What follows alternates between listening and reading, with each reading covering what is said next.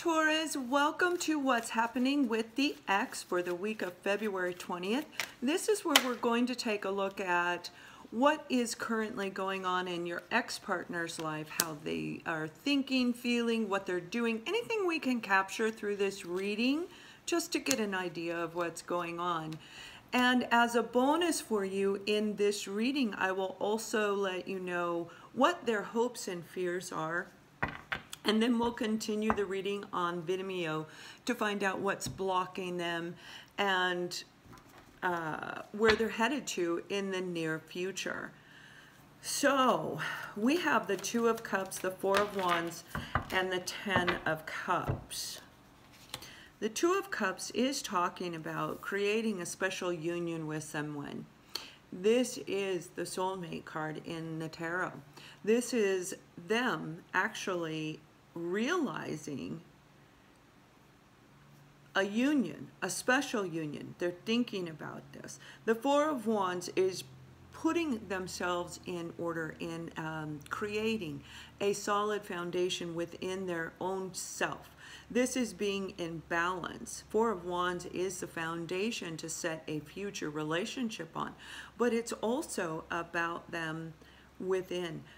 And the Ten of Cups is the happy home, happy life. We have a clarifier of the Hermit card, which is actually saying right now your partner is coming to the realization that they've met their soulmate. Okay, they are realizing they have met their soulmate. And for many of you, it is you. You are the soulmate.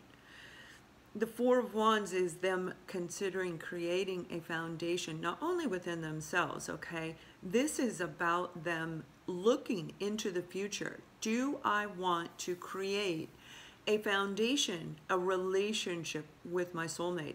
This is internal, going in internally. This is the internal compass where our wisdom comes from. So all of our life lessons comes from our intuition. This is being guided from above to really take a look at this situation. So they are coming into an awareness that you are their soulmate, or they have met their soulmate, and they are contemplating, do I or do I not create a foundation? Do I want the Ten of Cups with this person? Do I want this relationship? And this is a really good place for your ex to be in at this time. A really good place. So they've gone through a lot of healing. And as we go through the healing, when we meet our soulmate, it triggers us to look back and heal old wounds that have prevented us from moving forward in other relationships, prevented us from actually getting the relationship results that we want. They come into a negative aspect because the wounding wasn't healed. They've gone through their wounding, they've healed it, and as we heal, after we've met our soulmate on this journey, we start becoming aware of who that person was, the person that triggered us, that we get mad at. You have that great connection, boom, you have to do your healing apart. Those of you who aren't sure, you can look at the soulmate journey. That gives you a little bit more depth. But this is about the ex-partner. For some, this is a soulmate that you're dealing with. For others, this is creating a beautiful relationship. They are in a place of contemplation, figuring it out. Do I or don't I want to move forward? And now I want to see what their hopes and fears are for you. Okay, we have the Ten of Swords and the Moon card. So the Ten of Swords is an ending, a very, very painful ending between the two of you when you were together.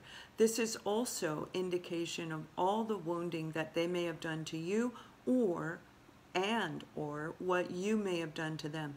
It was a very, very difficult ending. It hurt both of you deeply. Now, the Moon card is about secrets. It's about being intuitively guided through our dreams. It also can indicate fear. So what I'm getting psychically is that your ex is actually hoping to release the pain on your end, okay? Whatever they were hiding as a secret, or you were hiding, they hope that that secret comes out and it will not create or instill more pain between the two of you. They also fear that it will. They fear that if they come forward and they share with you, because some of this is secret, is that they actually love you, that they did want a relationship with you, but they didn't know it at the time. Sometimes when we meet somebody, we don't figure it out until it's over. Unfortunately, we can go into a whirlwind type relationship and all of a sudden it just overwhelms us, so we break apart. And then when we're apart, we realize, wow, that was a really beautiful relationship I had with that person. We could have grown into something more permanent, more beautiful. So they didn't share this with you. They want to share it with you. Whatever the secret is, it will be different for each person involved. But there is pain attached to it, and they're hoping to let go of this pain, and they fear telling the truth may make you go away forever, that there won't be an opportunity. So I'm not saying they're coming back. They are in a period of contemplation. They're in a period of going within on how they can do this, how they can come back to you or communicate to you whatever this secret was that created this ending, whether it be not opening up to you or whether it be hiding something that you were not aware of and they withdrew, or you withdrew and said, that's it, I'm walking away. But this is currently what is going on with your ex, and this is their hopes and fears for the energies at this time. Now what I'd like to do is take a look at what is actually blocking them from moving forward in a relationship. Maybe we can capture what's deep inside of them, preventing them from wanting to move forward in this. Right now they're in contemplation. Do I, don't I? I don't know. I need to go within. And if you'd like to click the link below, that will shoot you over to Vimeo, and we'll also look at what the advice and outcome is for your ex-partner from the universe, how they want to advise, and they're going to tell us the outcome of this particular scenario, as well as what we can expect to see in the next 1 to 2 week time frame. So if you click the link below, I will see you on the other side.